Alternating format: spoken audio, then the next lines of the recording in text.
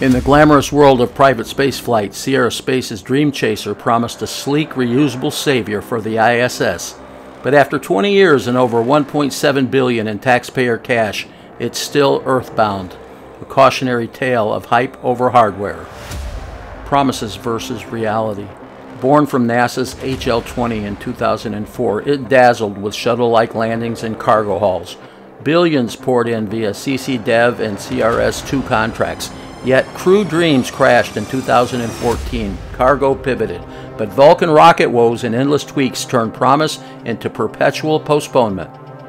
The endless delays. Flash to 2013, belly flop landing exposes gear flaws.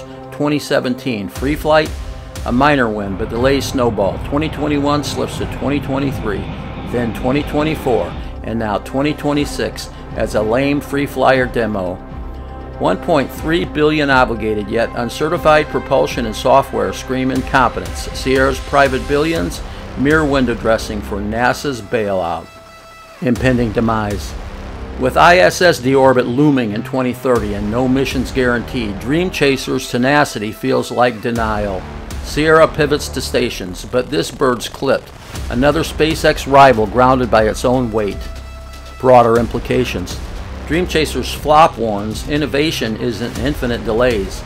As private space chases stars, remember, taxpayers foot the bill for fallen dreams. Subscribe for more space content.